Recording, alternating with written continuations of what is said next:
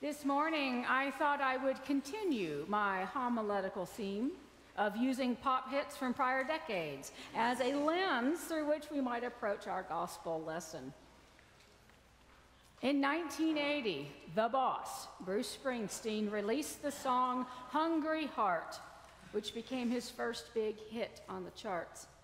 I love me some Bruce Springsteen. In this song, Hungry Heart, Springsteen sings of our shared hunger found in the human condition, that persistent hunger for something more, something greater than ourselves. The first verses of Springsteen's song read like this. Got a wife and kids in Baltimore, Jack. I went out for a ride and I never went back. Like a river that don't know where it's flowing, I took a wrong turn and I just kept going. Everybody's got a hungry heart. Everybody's got a hungry heart. Lay down your money and you play your part. Everybody's got a hungry heart. Lately, I've been thinking about our hungry hearts.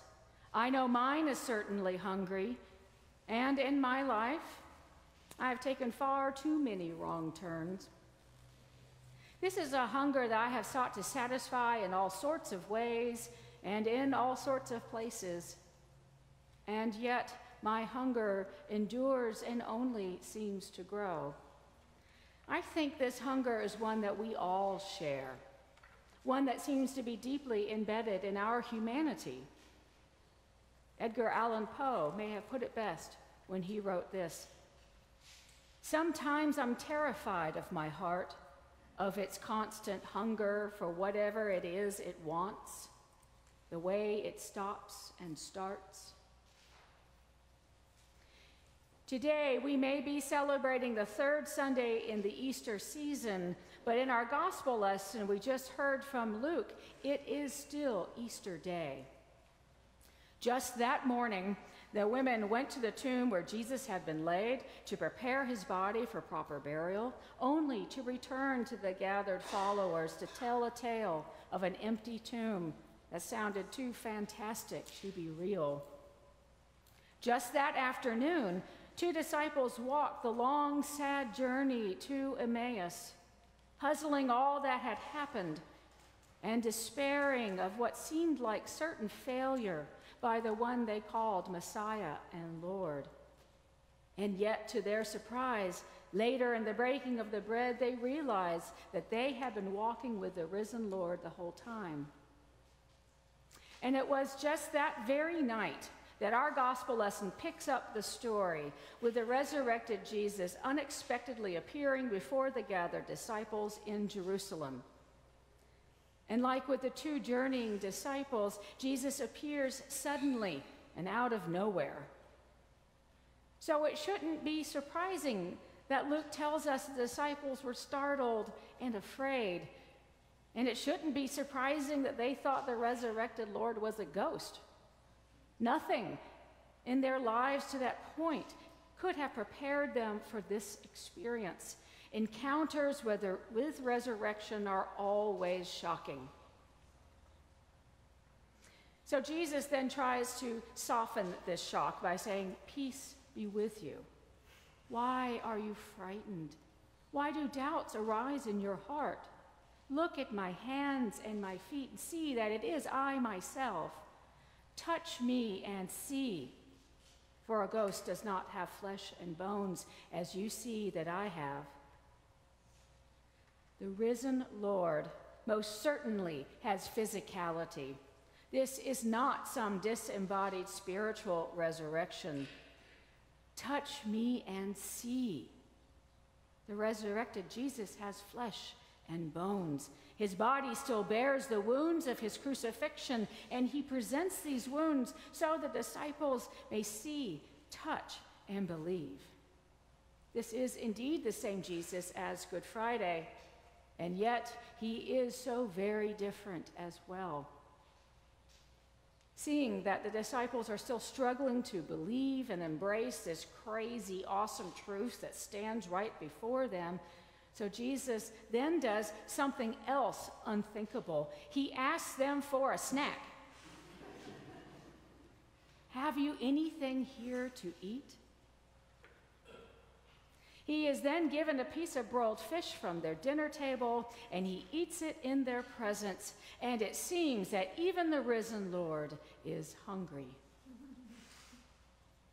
Throughout our scriptures, it is clear that Jesus liked using the communal act of eating and sharing meals to make known his presence and the inbreaking kingdom of God. He ate with those who had been cast out of decent society. He demonstrated the abundance inherent in God's kingdom in the multiplication of loaves and fishes. He turned power on end by washing the disciples' feet before the sacred Passover supper, in which he instituted the Eucharist. And Jesus frequently used wedding banquets as analogies for God's kingdom and of who would be invited and who would ultimately join the feast. Table fellowship had become a distinct mark of Jesus' earliest followers and continued to be so throughout the early church. Our celebration of Holy Eucharist, our feast of praise and thanksgiving, is not merely a ritual of words that our clergy pray for everyone's benefit. In our church, while we do celebrate the Holy Eucharist in remembrance of Christ, it is also a meal. A holy meal from God's holy table, but also a meal for us all. Along with the communion of saints, those past, present, and yet to come, we gather before the altar to break bread together and share the common cup. We eat with our bodies as we also receive in our hearts by faith the body and blood of Christ. And it is this very physical and very spiritual nourishment that works within us to sustain us as we follow the way of Jesus. We do this week in and week out, and after so many repetitions, we sometimes forget just how audacious and awesome it really is. When I was at seminary, we had regular worship together, as you might imagine, daily praying the offices and celebrating the Eucharist. And frequently, family and friends of the students would join us. And one time, I was standing at the altar rail, waiting to receive communion. And right there next to me stood the 8-year-old son of a classmate. And as a good soon-to-be priest kid, he had his hands carefully placed together to receive what was likely the zillionth communion of his short life. But something was different today. Today, this boy was paying attention in a new way.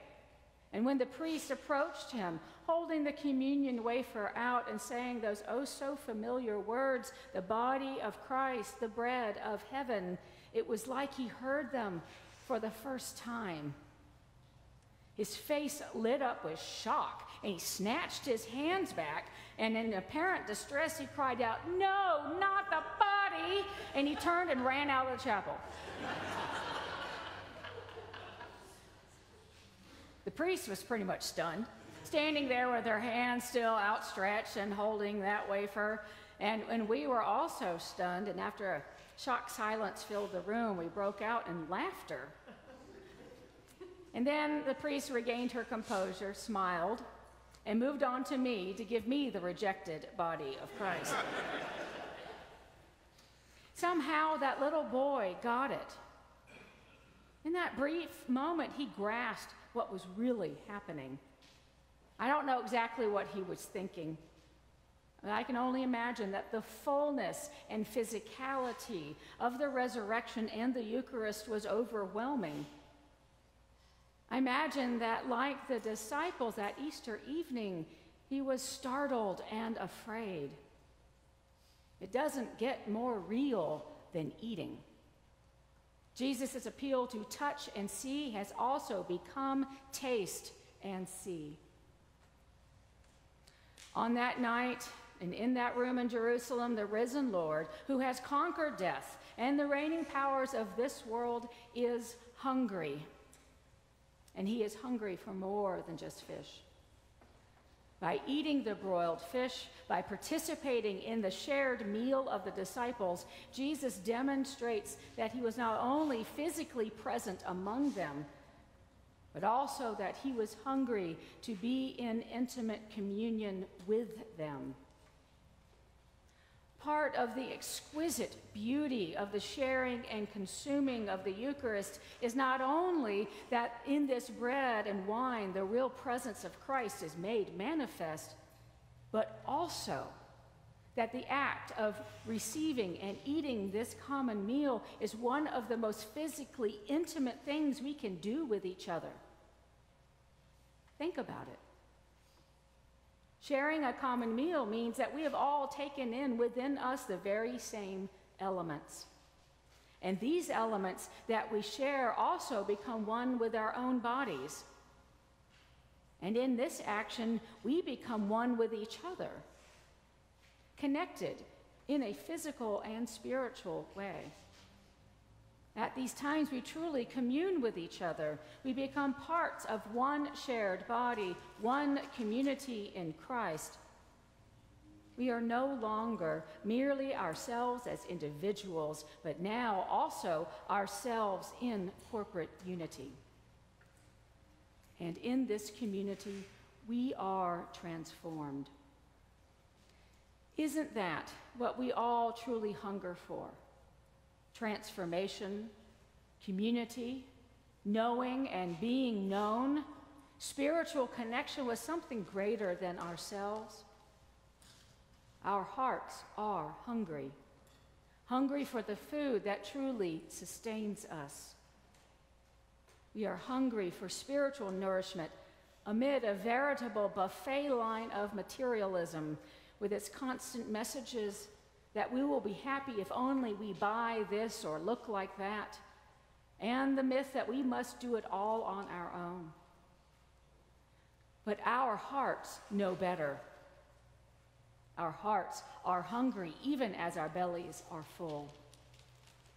Our hearts are hungry for connection and communion with what really matters. Our hearts are hungry for the salvation found in true communion with God and each other. May we all come to this altar together to share this Holy Communion so that we too may taste and see and become one body in Christ. Amen.